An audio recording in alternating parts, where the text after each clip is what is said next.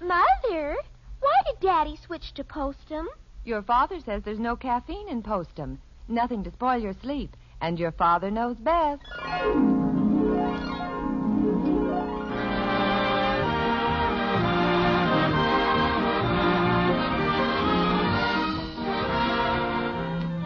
Yes, it's Father Knows Best, transcribed in Hollywood, starring Robert Young as Father.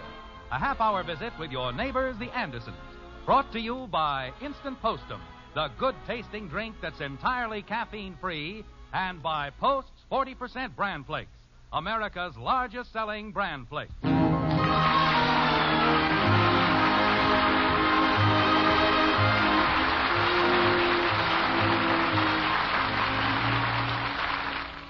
Every dog, according to Jonathan Swift, must have his day. But not many dogs get to have their day with the Andersons in the white frame house on Maple Street. However, a certain French poodle is about to come into the lives of the Andersons. Like this. Mother, I got it, Mother. Got what, Betty? Look, Father, isn't it cute? Yes, it's cute. But what is it? It's a dog. That's a dog? It's a toy French poodle, and it... Oh, boy, we got a dog. Get away, infant. Don't start mauling him. I'm not going to maul him. I just want to pet him. Well, don't even touch him. He belongs to Mr. Fawcett, and he's worth over $300. I just want to put my hand on him. I'm not going to break him. I don't know. From the look of him, he might break at that. Get away, Kathy. Oh, for Pete's sake. Why couldn't we get some little old 50-cent dog? He's not ours. Betty, you know who always winds up taking care of the pets you children bring home. Mother, please, may I tell you why this dog is here? Yes, I'd like an explanation, too. And an introduction. This is the first opportunity I've had to meet a $300 dog. Well, his name is... I don't suppose I'm properly dressed for the occasion. Maybe I should go upstairs and change. Oh, Father, don't be so utterly cornball. Well, I don't want to commit any breaches of etiquette in front of our guest. What did you say his name was? Pierre. Oh. Bonsoir, Pierre. He doesn't think much of your accent. Well, now that the formalities are over, to what do we owe the presence of this imitation hound? He's not imitation. He belongs to my typing and shorthand teacher, Mr. Fawcett. And Mr. Fawcett is in Chicago attending a teacher's convention. You mean we don't get to keep him? No. How can a typing teacher afford a $300 dog? I know I couldn't. He was given to Mr. Fawcett by a dear friend, and Mr. Fawcett prizes Pierre very highly. How long do we get to have him? Just till tomorrow morning. Oh, heck. Mr. Fawcett gets back tomorrow. Sounds like a short convention. Oh, well, he's been gone all week. You see, some of us girls in his class have been taking care of Pierre. I see. Pierre's making quite a week of it. Well, we figured it would sort of put us in solid with Mr. Fawcett. Oh, so this is a slightly political move, huh? Yes, and listen to this, Father. There were 4 of us, and Mr. Fawcett was going to be gone 7 days. So, in dividing up the days, one of us could only have Pierre 1 day. And I'll bet you think I was dumb to say I'd be the one. No, I say you showed great foresight there. Well, I did. I'm the one who gets to return Pierre to Mr. Fawcett. And he'll thank me and sort of remember me as the one who took care of his dog, which he prizes more than life itself. Now, if you just put that much thought to your schoolwork, you wouldn't have to resort to such maneuvers. Let me take him out to the kitchen and feed him some bones and stuff. He looks skinny. He's supposed to look that way, and don't feed him. Pierre is on a strict diet. Where's the dog going to sleep tonight? Can he sleep on the foot of my bed? You'll probably want the guest room. Oh, Father. It's too bad we don't have one. Hey, Mom. Let me feed him, please. No, I'm going to do it. Mr. Fawcett would simply die if anything happened to Pierre. Say, Mom. And so would I.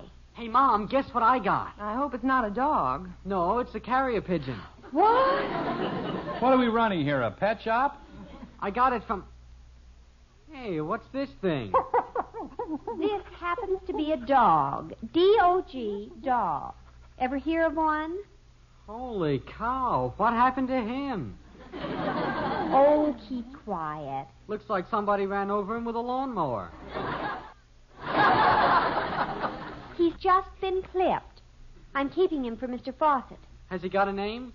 It's Pierre. Pierre? Yipe! All right. Come on, Pierre. We don't have to associate with such utter plebeians.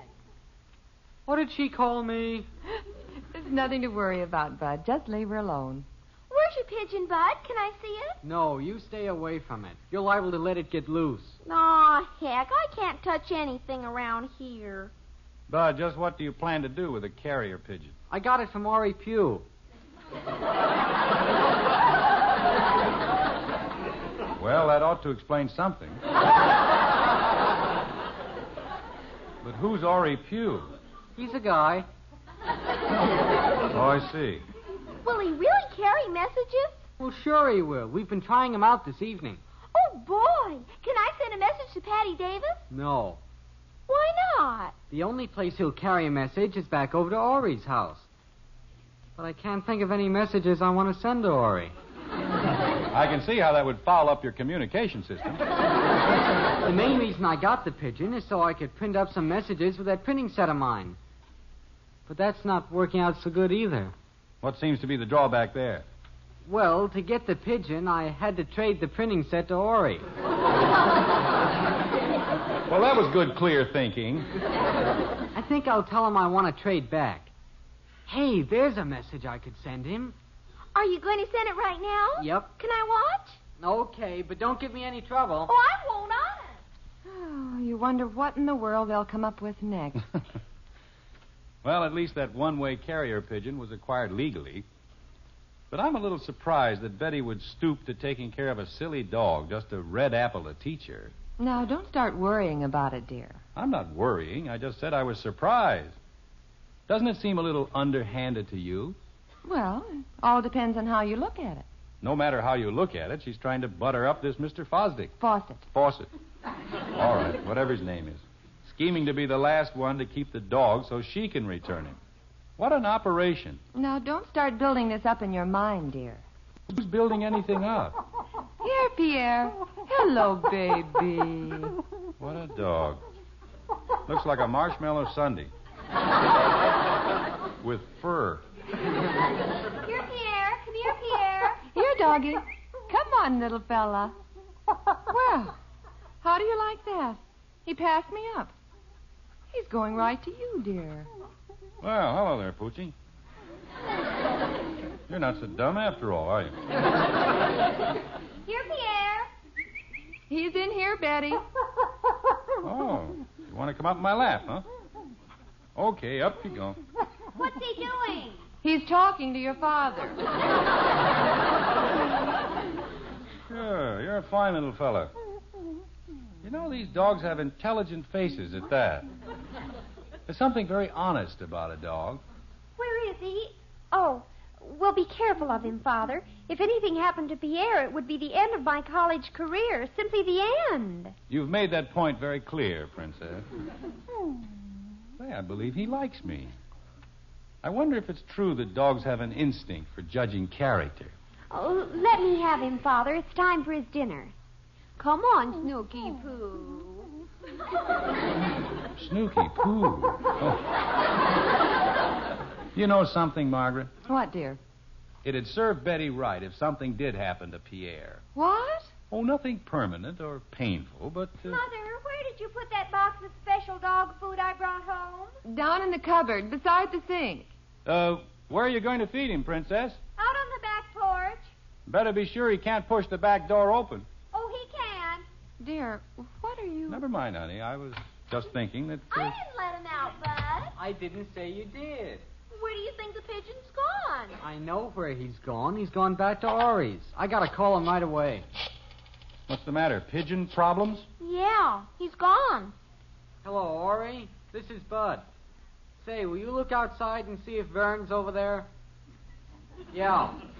Who's Vern? That's Bud's carrier pigeon. Fine name for a pigeon. Ori named him after his uncle. The pigeon's uncle? No, Ori. The one that used to be a Western Union messenger boy. Well, I can see the connection there. Oh, Mother, you ought to go out and watch Pierre eat. He actually has manners. I'll take your word for it, dear. Eating with a fork, is he? I have to find something to make a bed for Pierre. Betty, you're sure he can't push that back door open? There's a spring on it. He can't push it open. Jim, why do you keep talking about the back door? Oh, nothing. What happened to Ori, Bud? He lost too? He's coming. Yeah, Ori. Oh, he is, huh? Well, bring him back over here because I want to send you a message.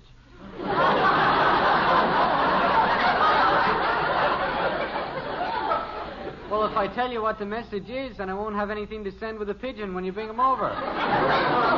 This thing gets more complicated all the time. Well, okay then. Here's the message. I want to trade the pigeon back to you for my printing set. You will? Okay. Goodbye. What did you tell him the message for? He's going to pin it up on the printing set and bring it over when he brings the pigeon. Then I'll send it back to him. Did he say he'd trade back? How could he tell that? He hasn't got the message yet. Well, now I've heard everything. If the pigeon ever finds out what's going on, he'll go south for the winter. Excuse me, I think I'll wander out and see if Pierre is ready for his crepe Suzette. Mother, where's that old green blanket we used to have?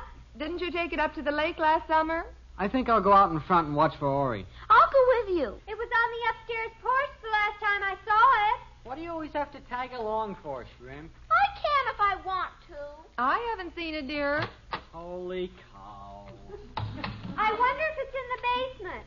Pierre has to have something to sleep on. Well, it's around the house somewhere. Bud, have you seen it? He's out in front, dear. Bud!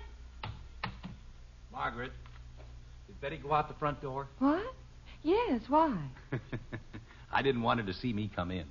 What have you been up to? I'm going to throw a little scare into Betty. When she goes out to the back porch for Pierre, he won't be there. What? I bedded him down in the garage. To let her think he's lost for a while. Teach her a good lesson not to play school politics. Oh, Jim. Let her think she's going to have to replace that $300 dog. Let her wonder what she's going to tell Mr. Fawcett tomorrow. It'll serve her just right. Are you sure he's all right out there? Sure, the door's closed tight. He can't get out. I can hardly wait to see the expression on Betty's face. Is that you, Bud? It's me, Mother. Oh, did Bud know where the blanket was? No. Princess, hadn't you better see if Pierre's all right? He hasn't made a sound out there. I'll be down in a minute. Dear, do you think the garage is a very good place for it? Someone could come along. No, he's perfectly safe. Say, Mom, Ori hasn't called, has he? No, we've been right here. He hasn't showed up with a pigeon yet. By the way, Bud, kind of steer clear of the garage. I mean, don't open the door. Don't open the door. I just closed it. What? Yeah, it was open. Oh, no. Where was the dog? I don't know. No dog out there. No dog? What's the matter, Dad? Out of the way! You'd better take a good look at your father, Bud. You may not see him for a long time.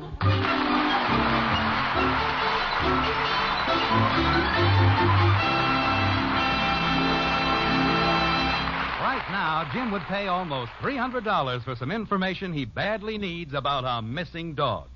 And friends, here is some information from Ed Prentice, which may be worth a lot more than $300 to you. You know, when you're not sleeping nights, when you're always worn out, cross, and nervous, you'd give almost anything to clear up the trouble, wouldn't you? Well, your trouble could be coffee nerves. Yes, coffee nerves brought on by the caffeine in coffee or tea. You know, caffeine is a drug, a nerve stimulant. That's a scientific fact. Yes, caffeine may leave you too nervous and upset to sleep properly. And while many can handle coffee okay, others, and this could mean you, suffer sleepless nights, jittery nerves. What to do about it? Well, you don't have to give up enjoying a good hot drink. No, sir. Just make it Postum instead. Delicious instant Postum. There's a good sound reason. Postum is totally without caffeine. Not a single bit of it. No wonder so many folks have switched to Postum and sleep. Why don't you make this simple test? Drink Postum for 30 days. Postum exclusively. Then check up. See if you aren't sleeping better. Feeling better, too. Try Postum and see. You'll like it. Delicious instant Postum. Made instantly in the cup.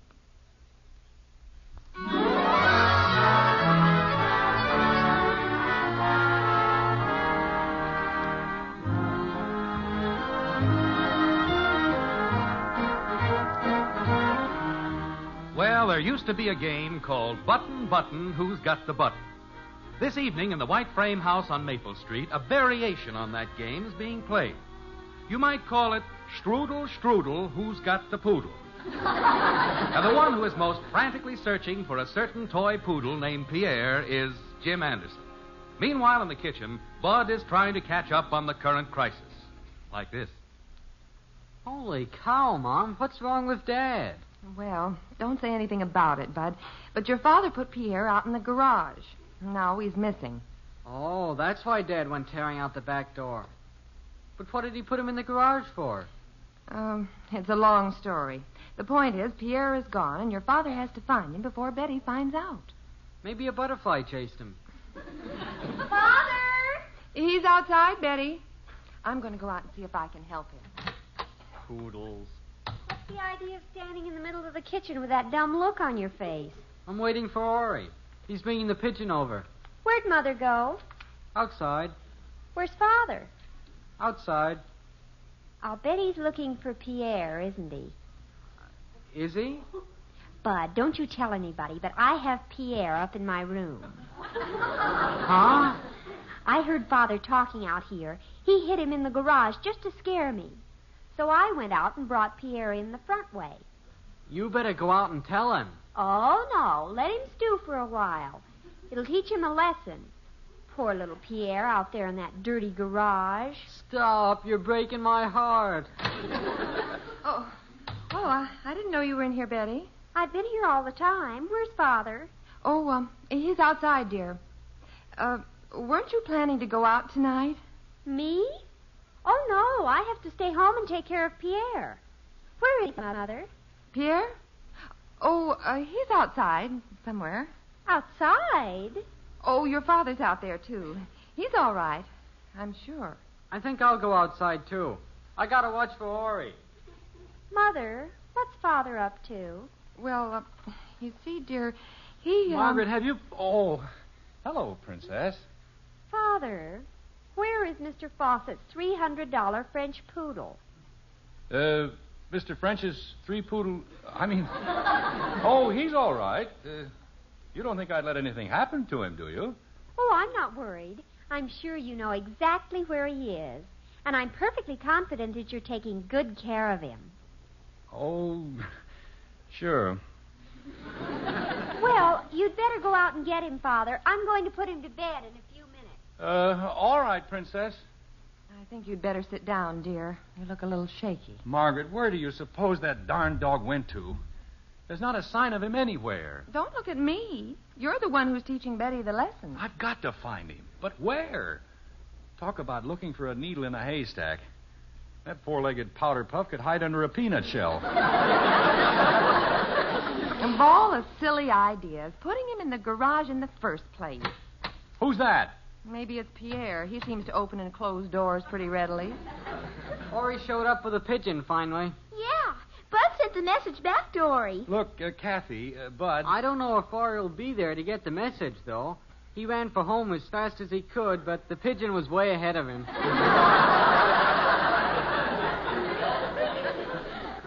Why didn't you hold the pigeon and wait till Ori got home? The message was urgent. Oh, dear. Look, kid, I have a very serious problem, and Bud, you and Kathy can help me. What's the matter, Daddy? Well, don't say anything to Betty, but Pierre, he got away somehow. I want you both to go out and comb the neighborhood. I'll go, Daddy. But, Dad, there's no use going out. We've got to find him, Bud. You kids know all the nooks and crannies around the neighborhood. He can't be very far away. I'll even give a reward for him. Dead or alive? I'm serious, kitten. $5 in cash. $5? Holy cow. Oh, boy. Come on, Bud. Get your flashlight. Yeah, but he's not a... Well, I mean... Okay, you can stand around if you want to. I'm going out and look for him. Anything to eat in the refrigerator, Mom? I'm hungry. Fine cooperation from my son. There's only one place to look for anything as far as he's concerned. In the refrigerator.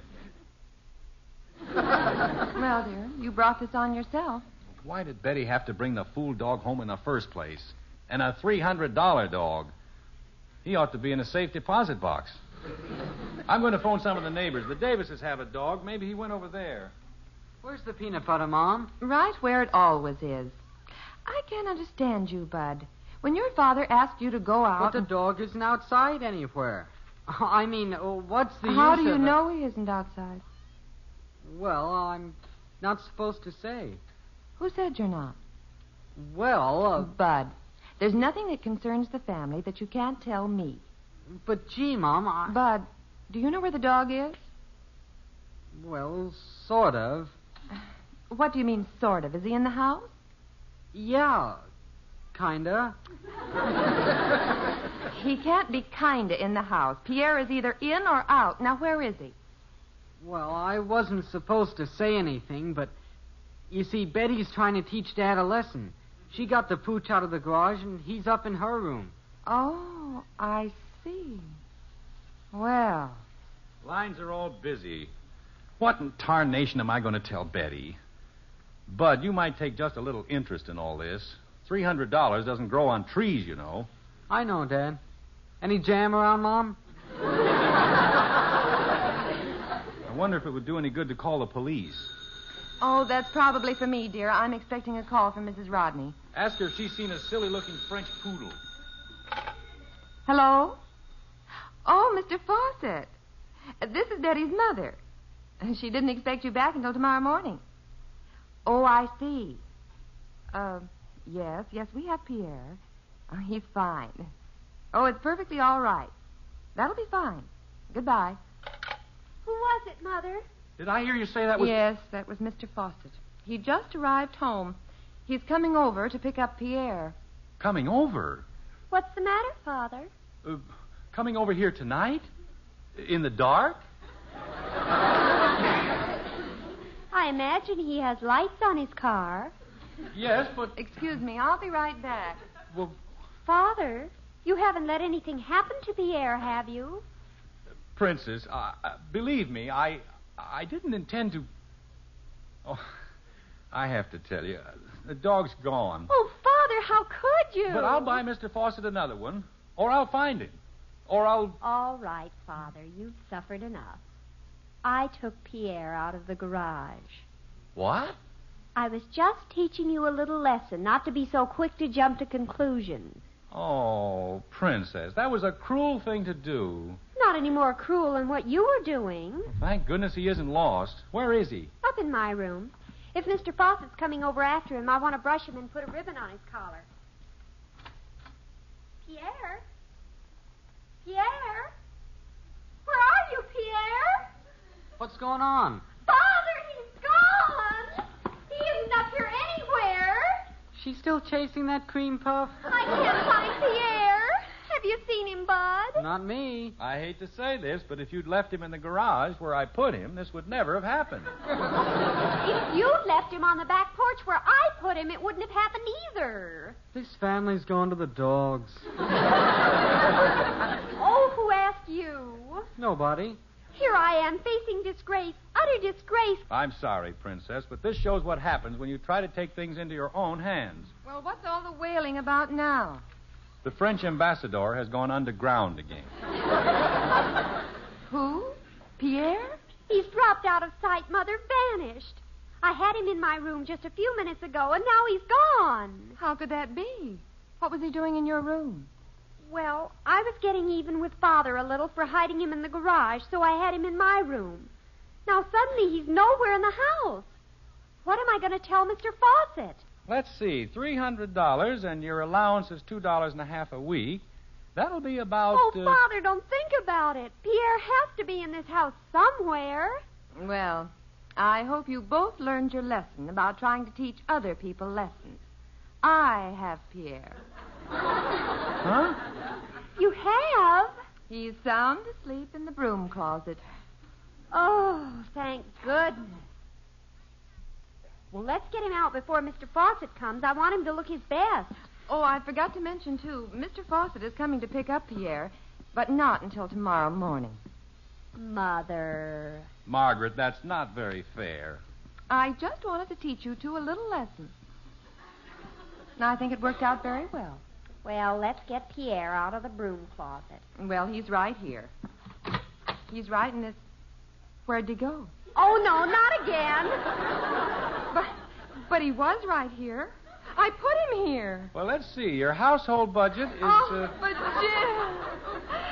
He was here. I know he was here. I wonder who's teaching you a little lesson, dear.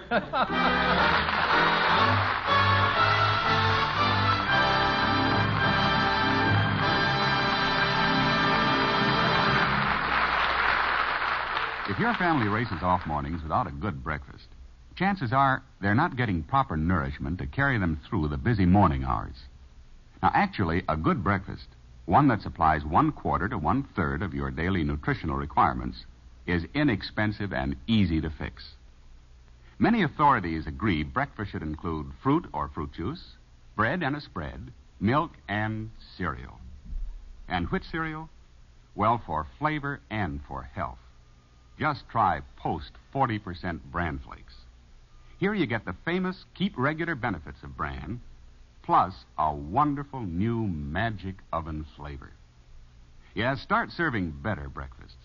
And be sure to include Post 40% Bran Flakes. For goodness sakes, eat Post Bran Flakes. So good and so good for you.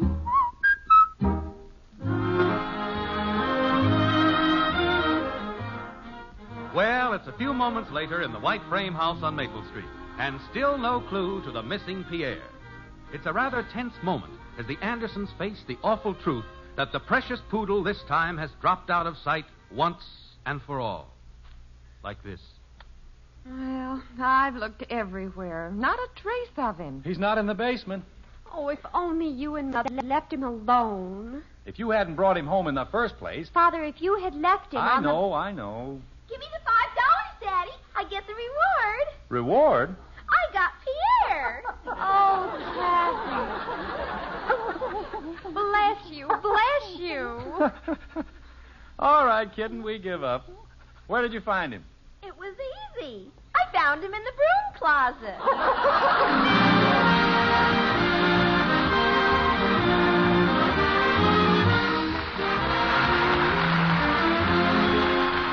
Join us again next week when we'll be back with Father Knows Best, starring Robert Young as Jim Anderson.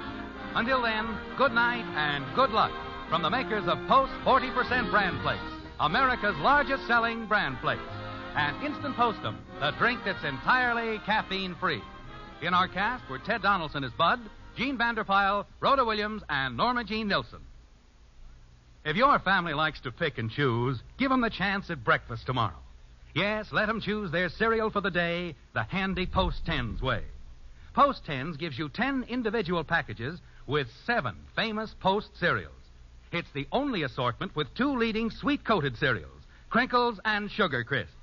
Post 10s make a mighty thrifty breakfast treat, too. Each package holds just 1 serving, so there's never any waste. So when you're shopping, remember, for the best choice, make your first choice Post 10s.